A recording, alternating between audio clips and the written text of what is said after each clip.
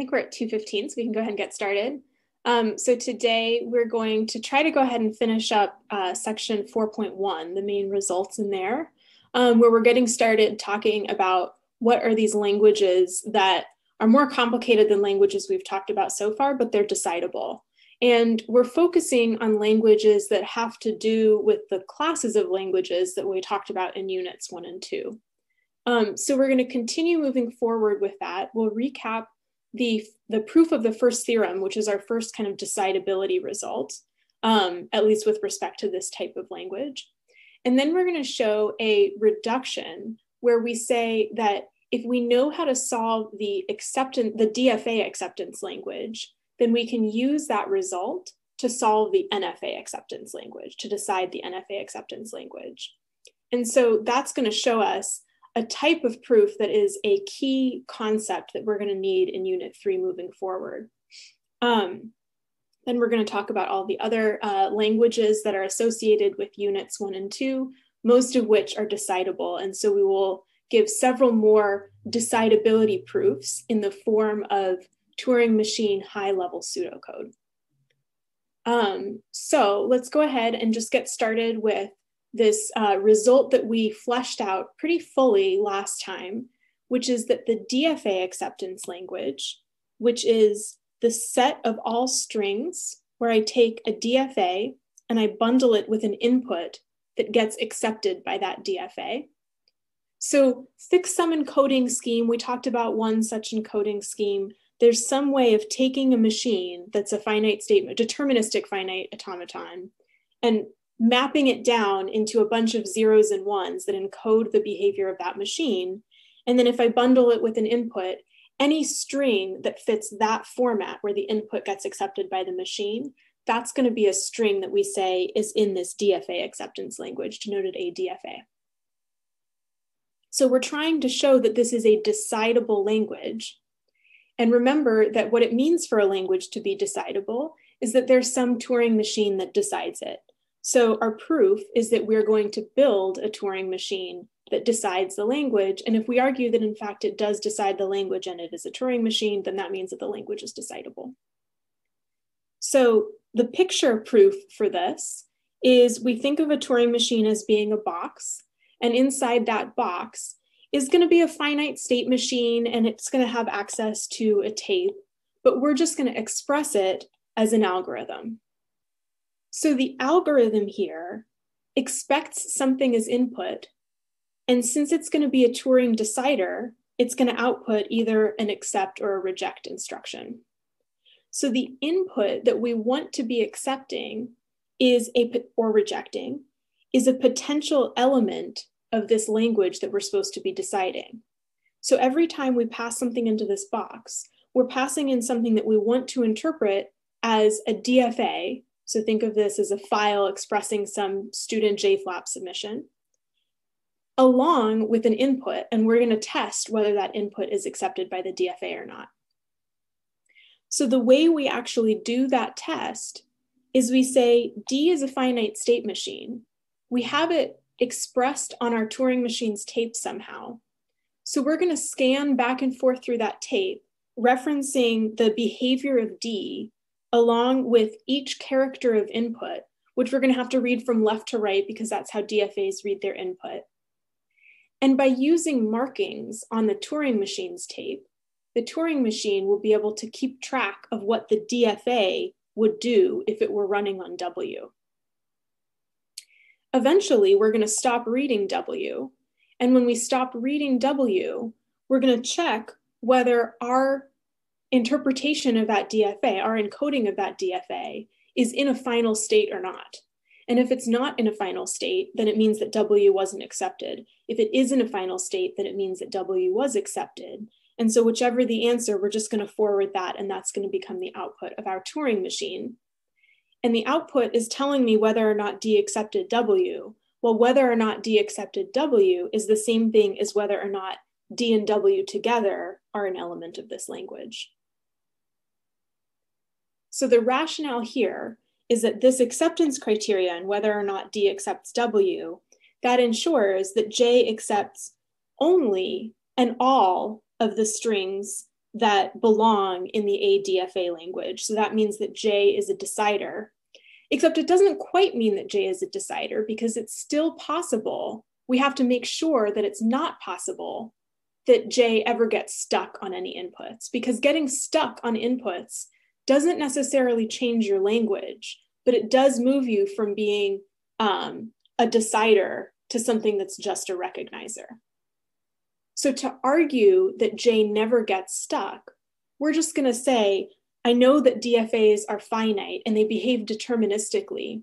So there's some finite number of steps that D is going to take on W. And once that finite number of steps is over, then I can conclusively give a yes or no answer. So I'm never going to loop on phase one. So most of these decidability proofs are going to be pretty short like this. And I think that this picture here is really kind of what the way you want to be visualizing these types of proofs. So are there any questions about this before we go on to talking about why this means that NFAs are decidable as well, or the NFA acceptance language is decidable? So you mentioned that we use markings to separate different states on the DFA. So that means that we are simulating a multi-threaded Turing machine, right? The encoding example that I went into last time was actually not multi-tape. If you want to think of an encoding scheme where you are using multiple tapes, that's fine because you're allowed to do that too.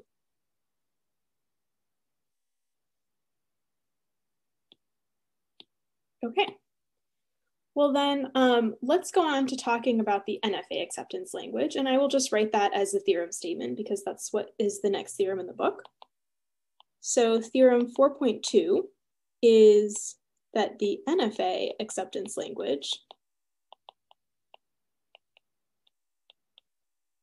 which is a NFA, defined as the set of strings which are an NFA bundled with a W, where the NFA accepts the input W.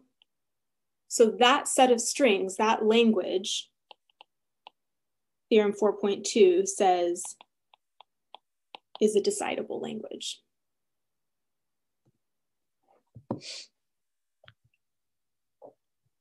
Okay, so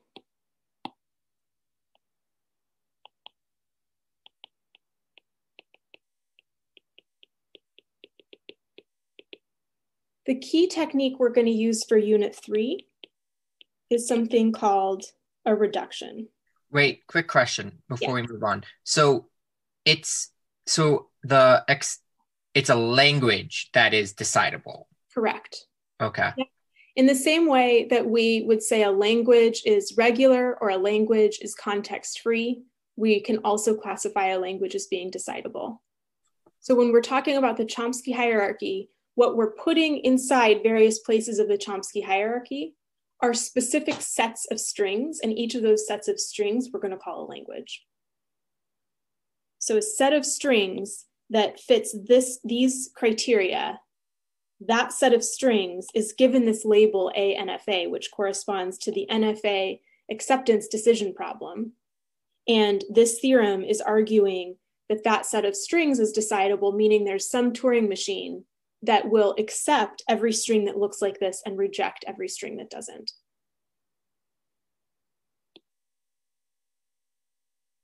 Okay, so our proof is going to be structured the same as our previous proof.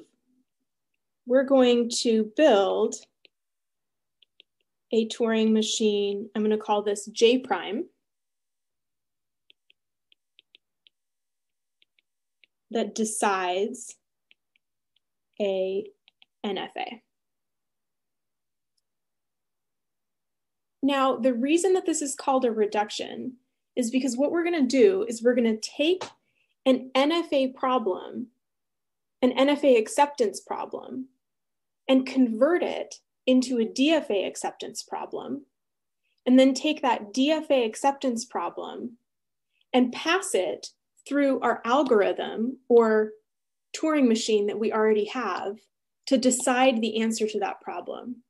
Now we want to make this conversion process such that I can take my answer from J and infer what my answer for J prime should be. So there's a very nice visual for this, but let's write the pseudocode first. So we see that this is just an algorithm, and we think of this as being an algorithm that runs an existing algorithm as a subroutine. Let me get a little more vertical space here. So I'm going to write this using the notation of the book, where I say, let's let J prime be the Turing machine, defined as follows. When I pass in an N and a W,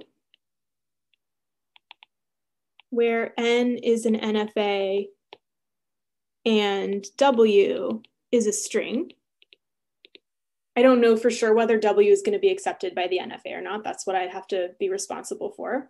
And I also technically don't know for sure that N is an NFA, but I'm implicitly assuming that I'm going to check whether N can be interpreted as an NFA, and I'm going to throw it out immediately if it can't. So my first step is going to be to take this NFA acceptance problem and convert it into a related DFA acceptance problem. So I'm going to describe this by just kind of calling back to something we did earlier in class. I'm going to follow the conversion steps from Unit 1 to encode a DFA-D where the language of that DFA is equal to the language of my NFA. So for right now, I'm ignoring W. I'm saying, look at that encoding of N. And there's some process that we've talked about, and we've talked about it algorithmically. One of our key results from Unit 1 is that any non-deterministic finite automaton can be turned into a deterministic finite automaton. And it involves a lot more states, because each subset of states in the NFA is potentially going to be a state in an equivalent DFA. And then I take all of those transitions and think about the different threads that can be alive, and I map them to transitions in a new NFA. So I'm going to take this process and do it, and maybe I'll use some of my scratch work on my tape. I'm not going to get into the details of it, but the way I'm going to end step 1 is I'm going to have this new encoding of my new equivalent deterministic finite automaton in place of N on the tape. And then I'll clean up all of my scratch work. So after step 1, I just have an equivalent DFA that's living on the tape. And the answer to whether, since it's equivalent, the answer to whether or not the DFA accepts W should be the same as the answer to the original question of whether N should have accepted W. Then step 2 is where I call on my process that I've already confirmed is something that I know how to do. I'm going to follow the steps for J from theorem 4.1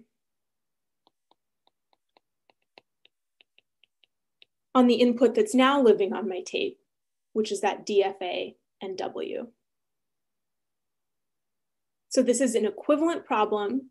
The answers to the two problems should be the same because they're equivalent machines. So I'm going to say if J accepts, and now I'm talking about if J accepts D and W, then I'm going to accept, but this is corresponding to an acceptance to the NW into the ANFA language. Otherwise, I'm going to reject.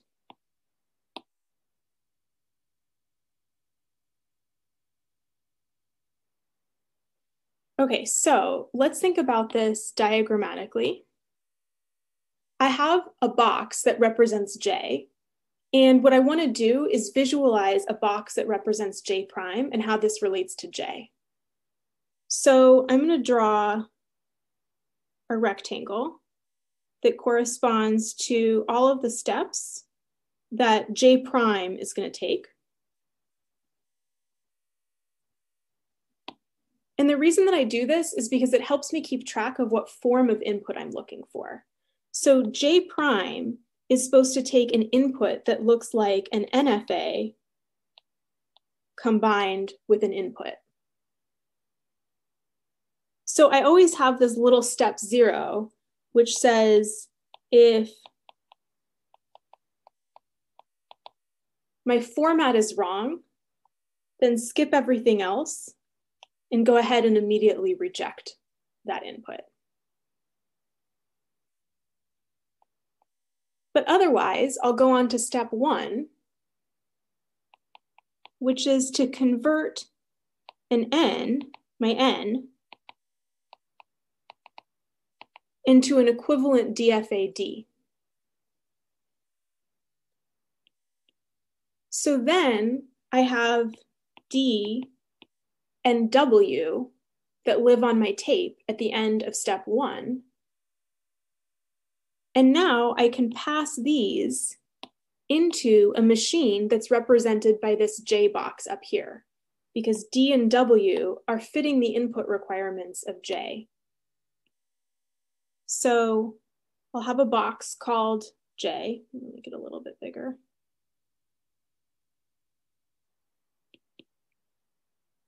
And what J does is it runs D on W. And if it accepts, that means that DW is in the DFA language. And if it rejects, that means that DW is not in the DFA language. So if D and W are in the DFA language, assuming I did step 1 correctly, I should take that and accept, because that means that N and W, my original input, are in the NFA language. Otherwise, I'll reject because it's not in the language.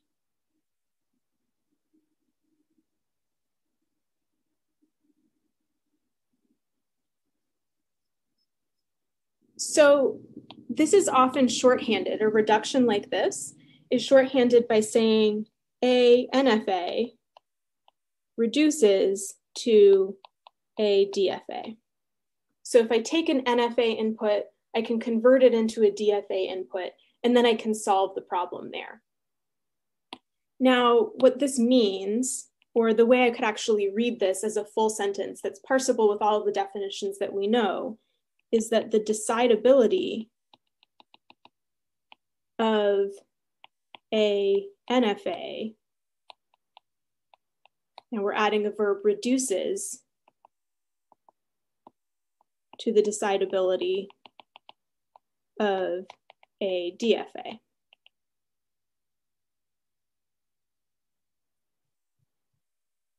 Now I'm going to pause and say that as I sent out in an announcement today, I posted this morning a little 10-minute discussion of runtime analysis. We're not going to do rigorous runtime analysis. We're going to do kind of fuzzy runtime analysis, exactly like that micro lecture, just for this current homework, for question 4 of the current homework.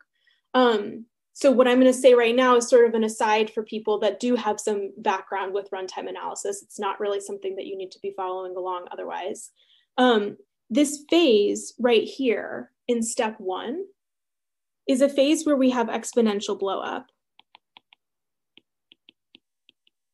And what I mean by exponential blow up is if I think about how much space it takes to encode an NFA, and then I convert that NFA into an equivalent DFA, I'm going to go from having Q states to 2 to the Q states.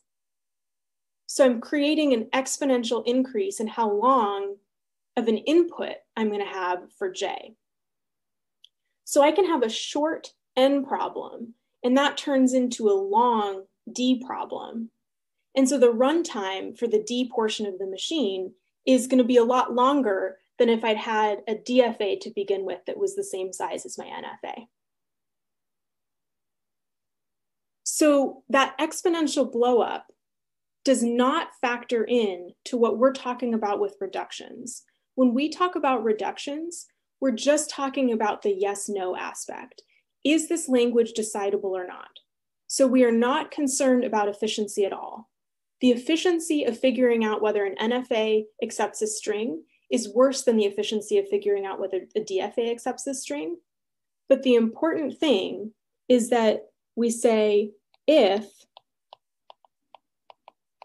a DFA is decidable, that means that we have this subroutine that we can plug inside this larger problem. And just knowing the pre-processing that I need, ignoring the fact that it's exponential blowup, if I can figure out what pre-processing I need in order to use that subroutine, that tells me that a NFA is also decidable.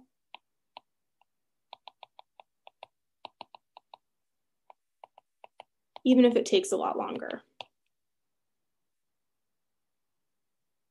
So thinking about this as an if-then statement, you're going to see an arrow like this. What this arrow actually translates to logically is that if a DFA is decidable, then our reduction shows us that it must follow that a NFA is decidable. So the implication, the decidability implication actually goes in the reverse direction of that arrow. So this is a section that you might kind of want to flag mentally, because this reasoning is by far the key stumbling block for just getting lost in the direction that we're trying to prove things for the main results for this class. So make a mental note of what we talked about here. And after we see a couple more reductions, come back to this point in lecture and make sure that you're totally solid on this. Any questions at this point?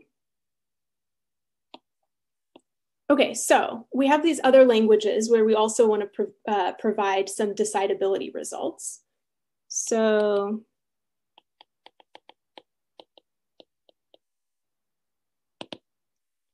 we have a language called eDFA, and I'm going to write this up as another theorem. This is 4.4 in the text.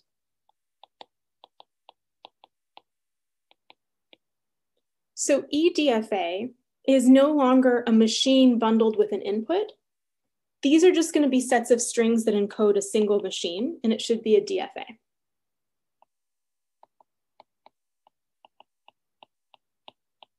Specifically, it should be a DFA whose language includes nothing. So we want to show that this language is decidable. So an example of a DFA. Sorry, quick thing. The language includes nothing or is nothing? It is nothing. Okay. It includes no strings. So there exist no strings that will be accepted by D. If there exist no strings that will be accepted by D, then D is an eDFA. Not even the empty string? Correct. Yep. If eDFA accepts the empty string, then its language is not the empty set. And so that machine should not be an eDFA. Okay. All right, so if I have something like this guy that accepts all strings of length at least 1, then that shouldn't be in eDFA because it accepts a bunch of strings. But if I have some other weird DFA where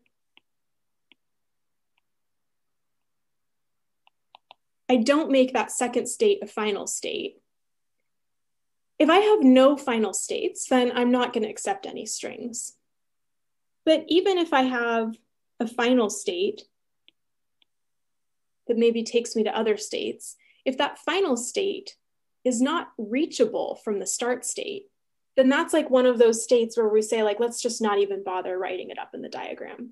But the fact that we're not bothering writing it up doesn't mean that it can't be there. So I can have a situation like this. So this is going to be in eDFA. This guy is not going to be in eDFA. And what we're going to want to do to try to determine which of these should be an EDFA is do a breadth first search from the start state to determine all the states of our DFA that are reachable from the start state. So by reachable, we mean there exist transitions that can get you from the start state with a sequence of transitions to another state. So what this breadth first search is going to look like is, in the case of my thing that is not an EDFA, is I'm going to start at the start state and say wherever I am, that's reachable from where I am. And I'm going to follow all of the arrows from it. So I go from the start, I go to the next, I mark it off, and then I'm done marking everything off.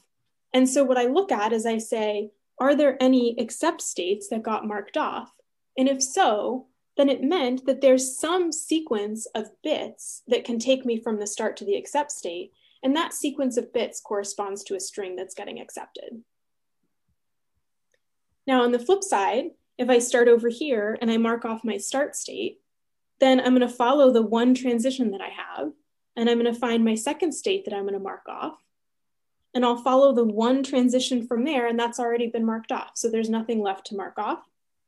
And so I'm going to look at what all is marked, and it doesn't include any of the final states. So I'm going to say that this machine is not an EDFA. So with that insight, I can write this up as a proof. And I'm going to start the proof the same way that I have the last times. I'm going to say, let's build a Turing machine that decides EDFA.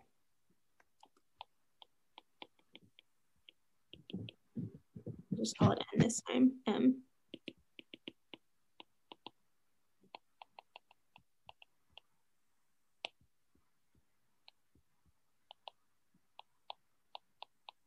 So now the form of my input for this language is I'm looking for just a single encoding of one machine. I'm not thinking about a particular input because I'm interested in seeing whether there are any inputs that get accepted.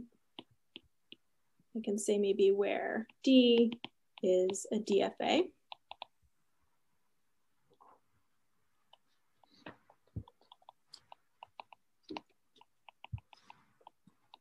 So the first thing I'll do is I'll mark the start state of that DFA. And then I'll describe this breadth first search process as follows. I'm going to say until no new states have been marked in the previous iteration,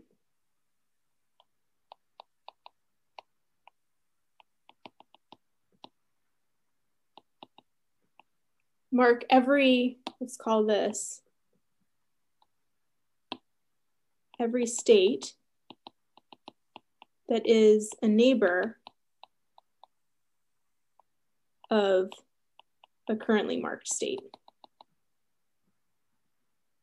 So I start with everything that's marked. I look at all of the neighbors, everything that's one transition away from something that's marked, and anything that isn't already marked, I'll go ahead and mark it. And then I'll say, hey, in that round, was anything new marked? If so, keep going. At some point, I'm going to have marked everything that is possible to be marked.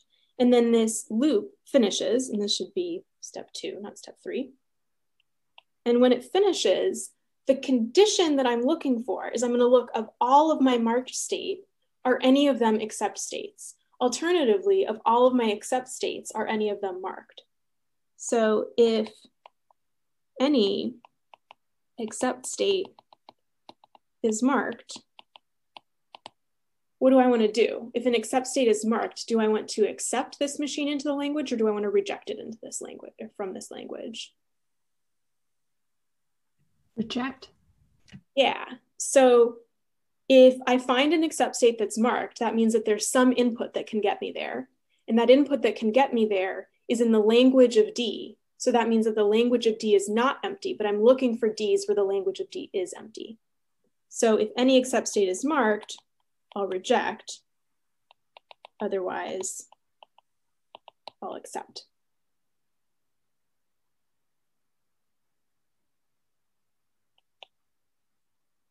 So this is a Turing machine because this process right here, so this answer takes the problem that I have kind of constructed. I've said the problem of determining whether a machine's language is empty is sort of equivalent to the problem of determining whether an accept state is reachable. But it's equivalent in this flip-flopped way. If an accept state is reachable, then the language is not empty. So that equivalence allows me to answer the question. And now making sure that this is really a decider comes from the fact that this process eventually terminates.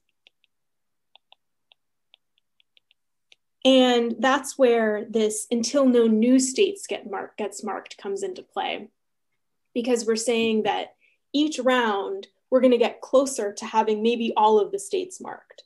So I can't have an infinite number of iterations. And each iteration is just taking some finite number of marked states and checking all of their neighbors. And that's a finite process. I get what you said. Thank you. On your first step, what is the second word there? Start. Thank you. Yep. Yeah.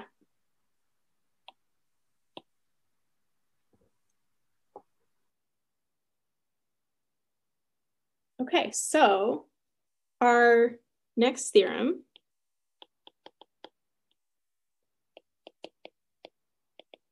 Wait, I have one question. Yep. On what level do we have to remember these theorems and proofs that?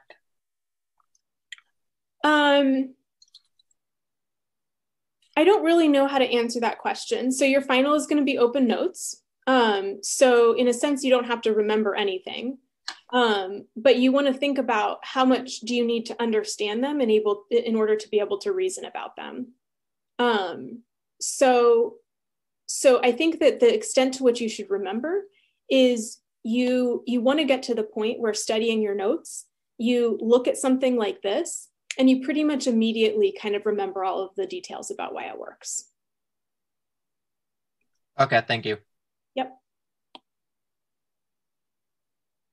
Okay, so EQDFA is going to have inputs of a slightly different format. So this is saying, let me consider a pair of DFAs.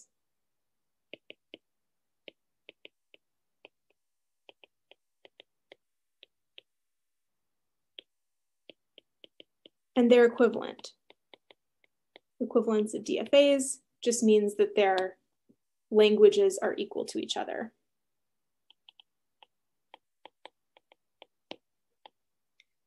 So the set of all pairs of DFAs whose languages are equivalent is the set of strings that constitute the EQDFA language. And we're going to argue that that language is decidable. And the reason that language is decidable is because we're going to be able to build a Turing machine, I'll call it N, that decides EQ DFA.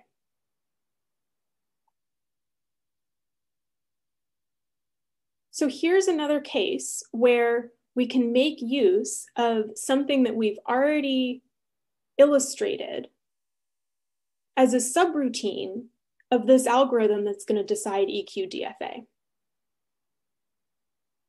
So in general, once I've confirmed that my inputs D1 and D2 are in fact DFAs, then they have some languages associated with them. So in general, I can write the language of my first DFA as being some set of strings that I'll encapsulate in a bubble. And the language of my second DFA is going to be some other set of strings that I'm going to encapsulate in a bubble. So this is a Venn diagram that kind of like covers all possibilities. I could have strings that are in neither language. I could have strings that are in the first but not the second, strings that are in the second but not the first, and strings that are in both. So equivalence of these two machines would mean that they are completely overlapping. So this wedge and this wedge should not exist if the two machines are equivalent. So equivalent machines should have an empty symmetric difference, where the symmetric difference is defined as any element that is in exactly one of the machines and not the other, or exactly one of the sets but not the other.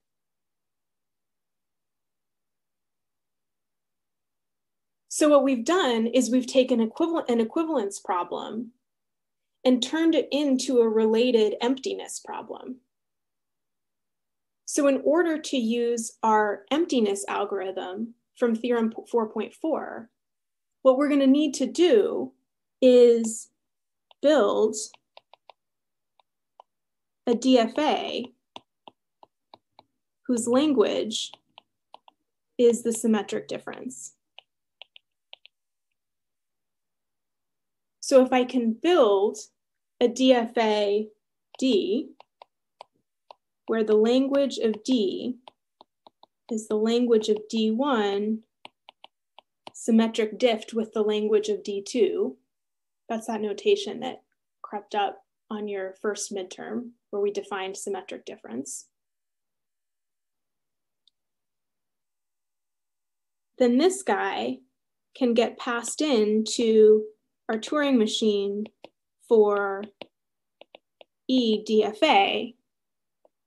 And if we find that the language of D is empty, then that means that the language of D1 and the language of D2 are the same, i.e. D1, D2 is in EQ DFA. And if this gets rejected because the language of D is not empty, that means that D1, D2 are not equivalent, so they're not in EQ DFA.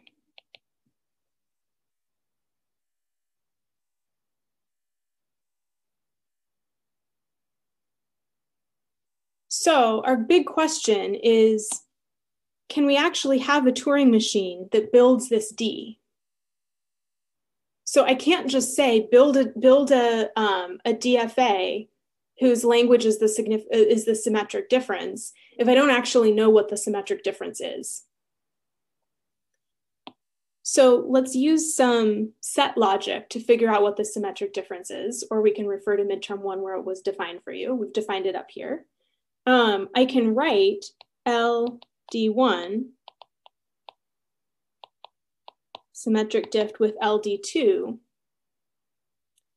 as being this portion of my general Venn diagram unioned with this portion of my general Venn diagram, where the stuff on the left are things that are in the language of D1, but they're also not in the language of D2. So they're in the complement of the language of D2. So that's this wedge. And I'll union that with things that are in the complement of the D1 language intersected with things that are in the D2 language. And that's the other wedge. So these are everything in the symmetric difference. And now the key here is that I'm trying to build a DFA that corresponds to the intersection of a DFA with the complement of the language of a DFA, unioned with the intersection of a DFA with the complement of a DFA's language. So I have a bunch of operations. I have intersection, complement, and union, and then I have intersection and complement again. And I'll remember that we have tools to union, intersect, and intersect languages together. And we also talked about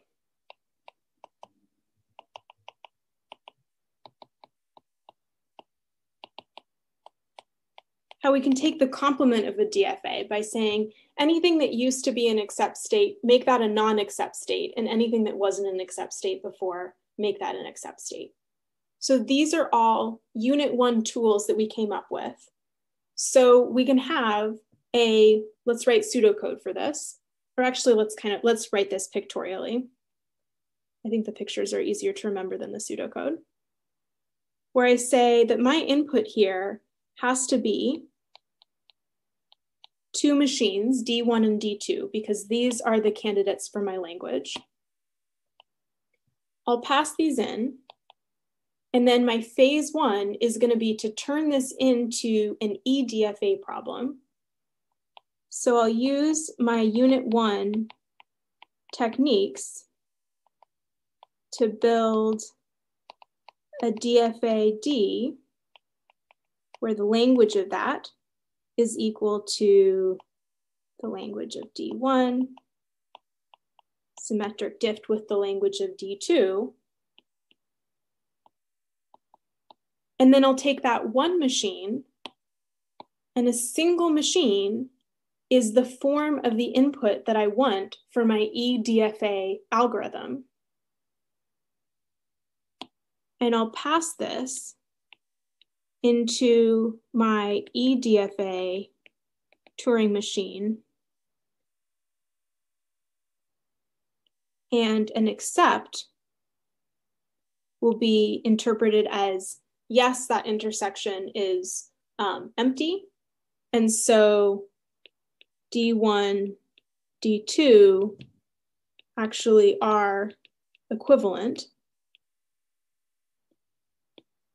And a reject is going to be forwarded as a reject. So step 3 is kind of just forwarding the answer that we already got.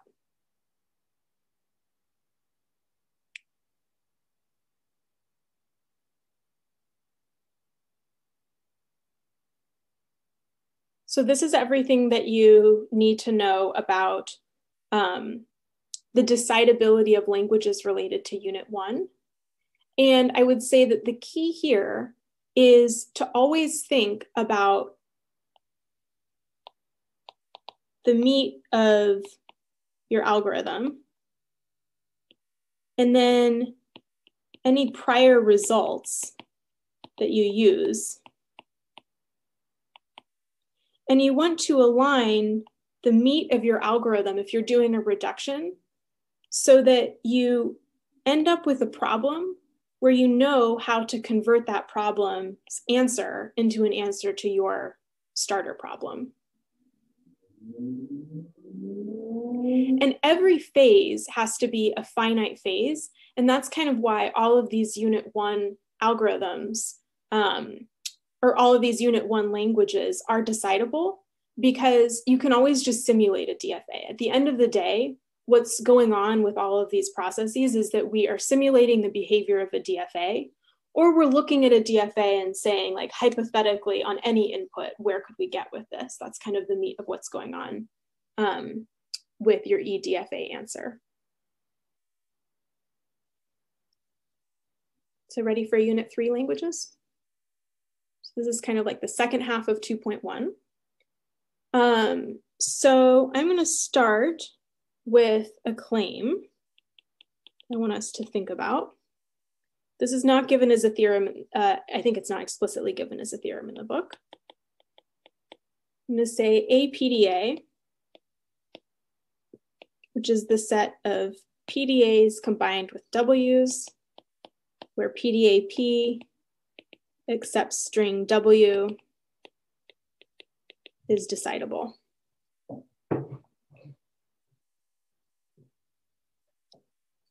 So my proof sketch is going to be to define a Turing machine as follows. Take a potential input And the way I did with a DFA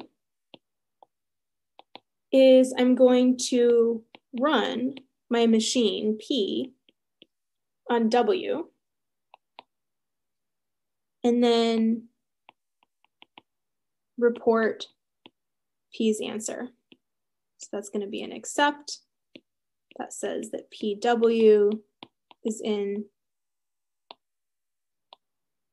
my acceptance language, or reject says that it's not.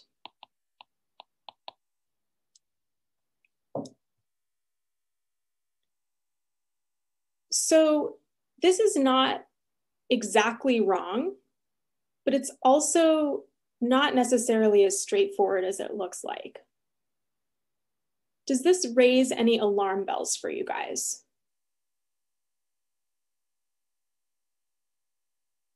It's going to be important for you to build the skill of looking at a problem and saying, hey, this guy looks similar to my ADFA acceptance language. In fact, it looks almost identical to it. This is just replacing this definition with PDA instead of DFA. So because it's so similar, let me look at the technique that I used, where I just said simulate this and then forward the answer. So that's a good starting point. But then you want to go through the thought process that we thought about before and say, was everything that was true in my previous case still true here? Can't a PDA get stuck in an infinite loop? So we might want to wonder if a PDA can get stuck in an infinite loop, because we had to reason, in order to finish the proof of theorem 4, we needed to reason that the finiteness of DFAs guarantees that step 1 eventually terminates. So with DFAs, we process the input from left to right, and every time we process one character of input, our DFA takes one step. With PDAs, we also process the input from left to right. So as long as we're continuing to make progress in that input, we should eventually finish looking at all of the DFAs. But where the messiness kind of comes into play, I used a weird noun. If we process the input from left to right, we should eventually be able to finish processing all of that input without getting stuck in a loop. But the messiness comes into play in that PDAs are actually non-deterministic. And so we didn't talk about this much, but we sort of mentioned that the non-determinism is actually inherent to PDAs. You can't take a non-deterministic PDA and convert it into a deterministic PDA. So there are going to be places where I'm deciding whether to read another character of my input or read an epsilon. So that's a choice that I have to make. There also might be places where I have an option of reading another character of W, but there are two different places that my PDA could go when I read that character. So there's sort of optionality in here. And so it turns out that this is something that you can do non-deterministically.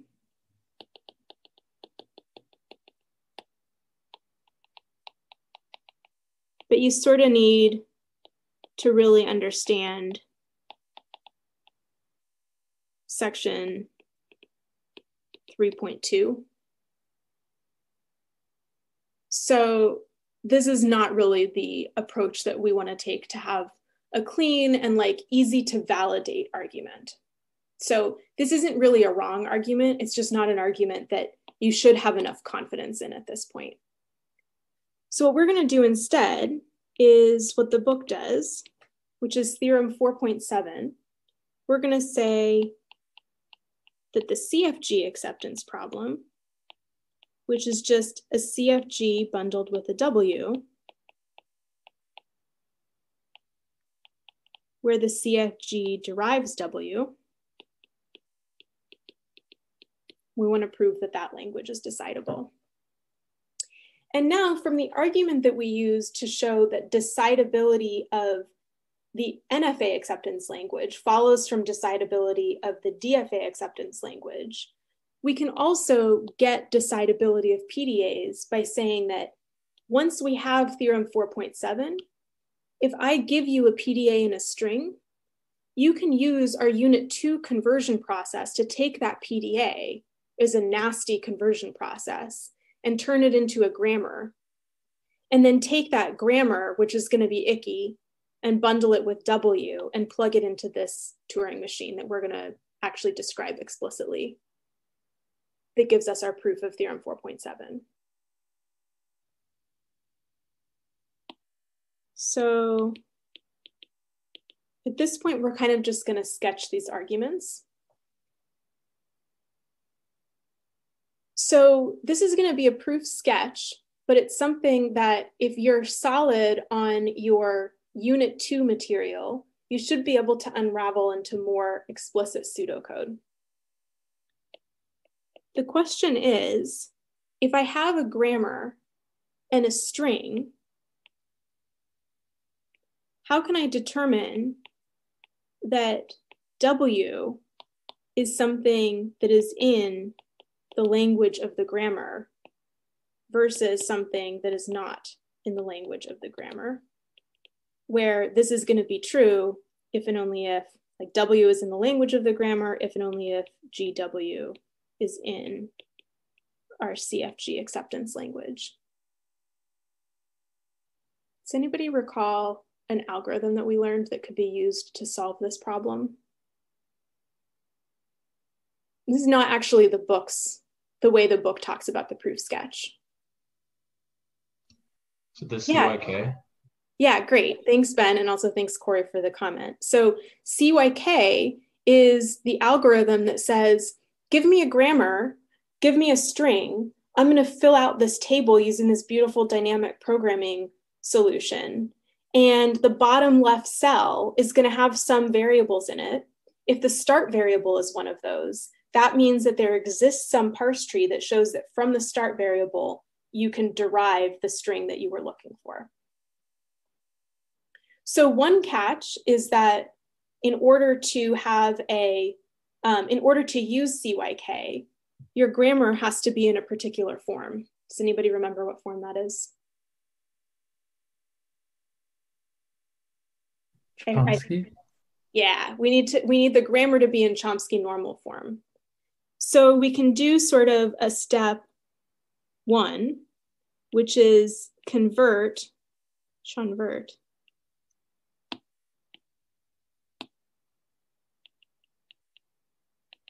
G to Chomsky normal form. And then step 2 can be run CYK on our converted grammar and W. And then step 3 can be to report that CYK answer.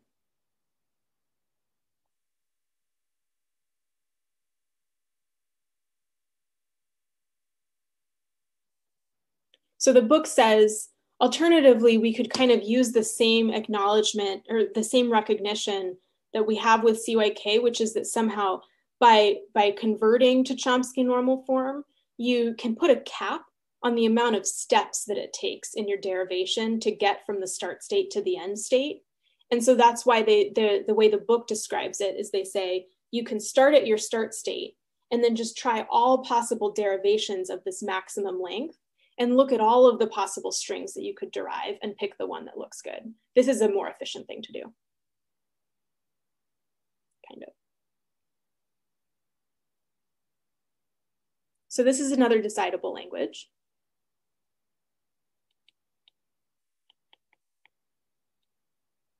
A fifth decidable language for today is going to be the emptiness analog, where we're just going to look at a grammar.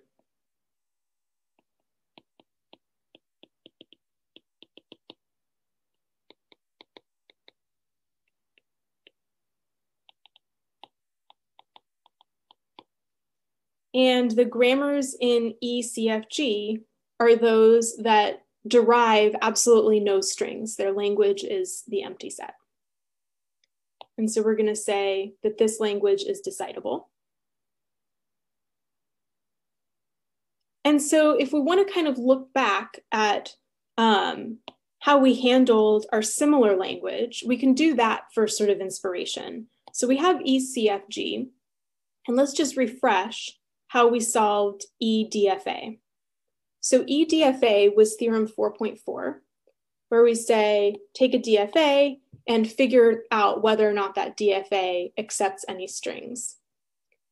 The idea was to start at the start state and search everywhere in our PDA and see if somehow you could end up at an accept state. Because if you end up with an accept state, that means that there was some sequence of inputs you could read to get there. So we don't have a DFA anymore. Now we have a grammar. So an analog could be from the start variable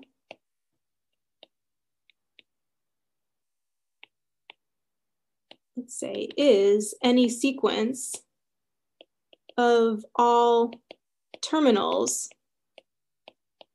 possible to derive.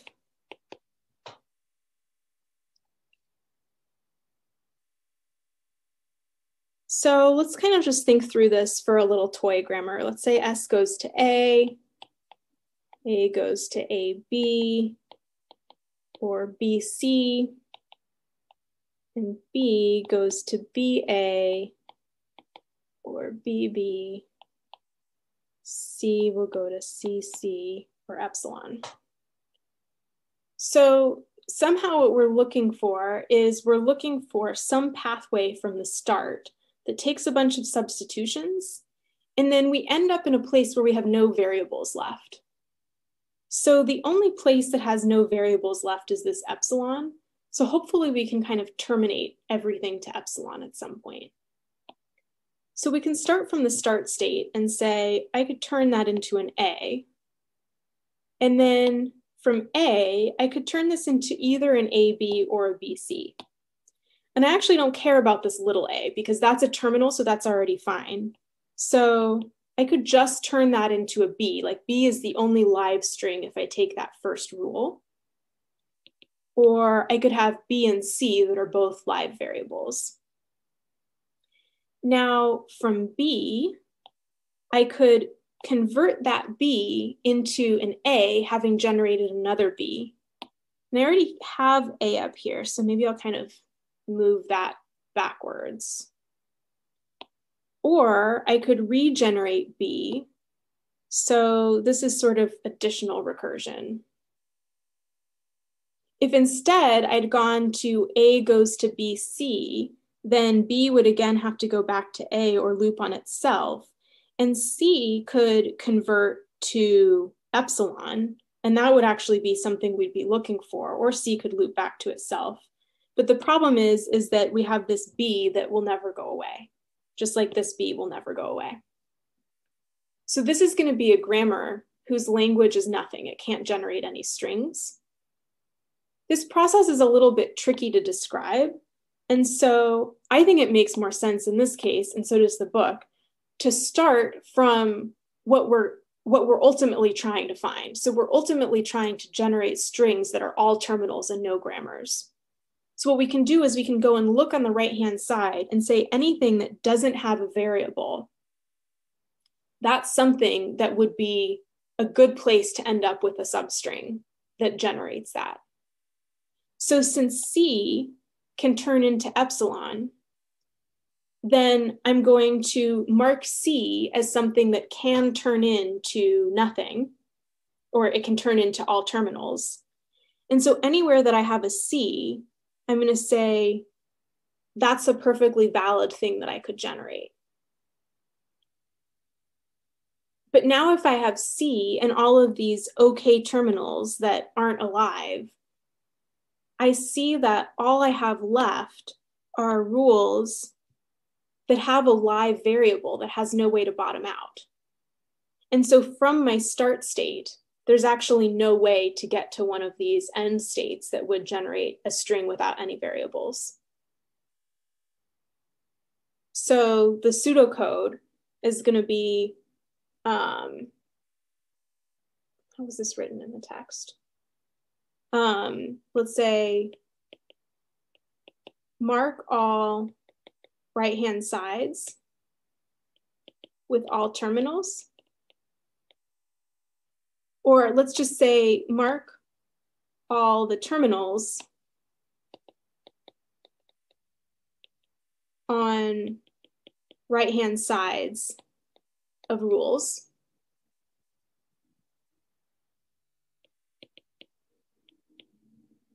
And then for any variable with an all marked right-hand side,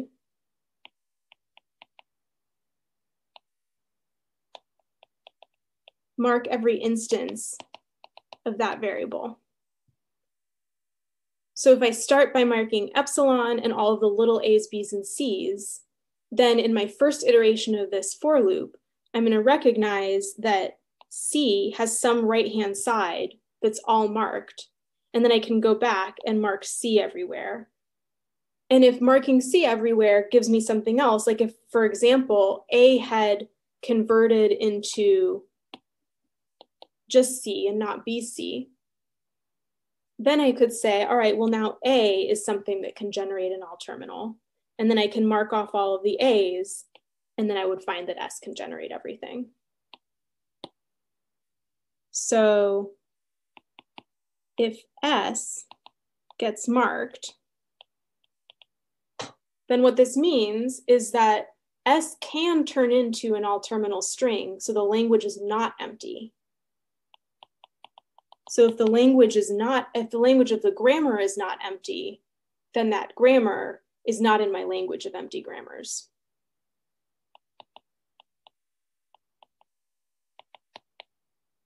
Otherwise, I'll go ahead and accept.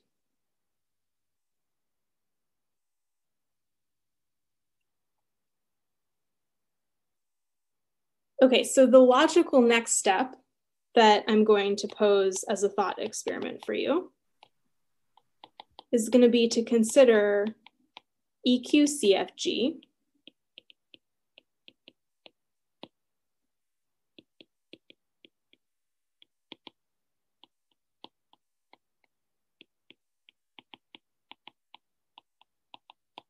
which are all pairs of grammars whose languages are the same.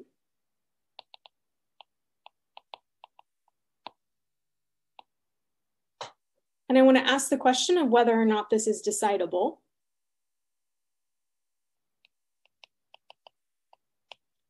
So based on my analysis of Unit 1, what I'm going to try to do is construct a grammar G where the language of the grammar is the language of G1 symmetric differenced with the language of G2. And then I'll run my ECFG algorithm on it and report the answer.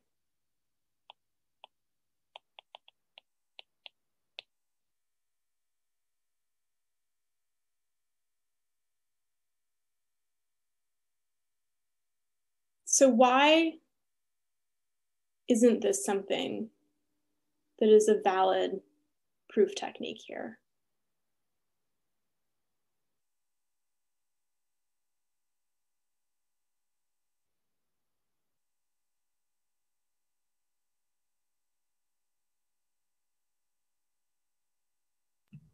Don't we have that PDAs are not closed under complements? Yep. So in the end of Unit 2, we talked about closure properties. At the beginning of Unit 2, we said that the class of context-free languages is closed under all the regular operations. So this guy is equivalent to LG1 intersected with LG2 complement unioned with LG1 complement intersected with LG2. So this union, that's all good. If I could find a grammar that gave me this and a grammar that gave me this, then I would be in the clear, and this would be a completely valid construction because I know how to union grammars.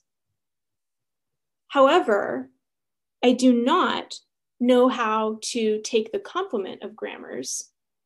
And in fact, there are some context-free grammars where the language, the complement language, is not context-free.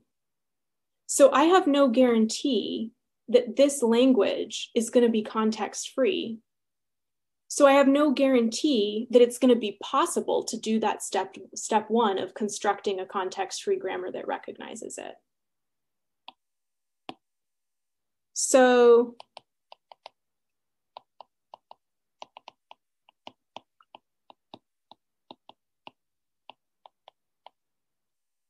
this is not going to be a valid proof.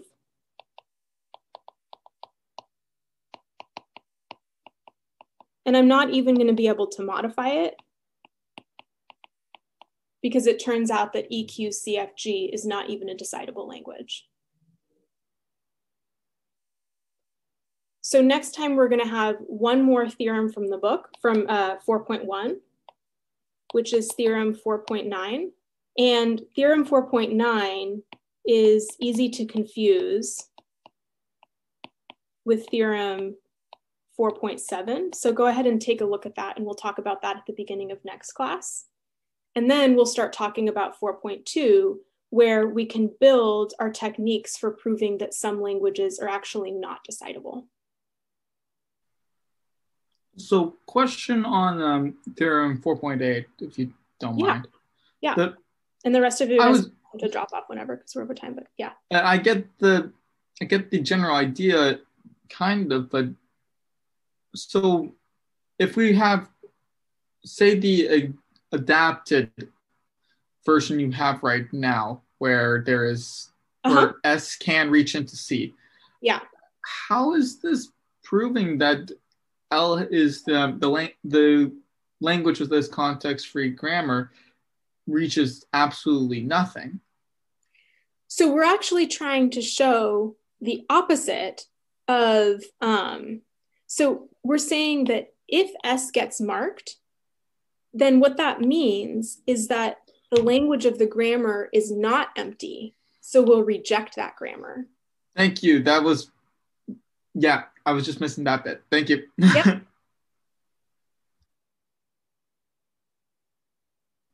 Have a good day. You too.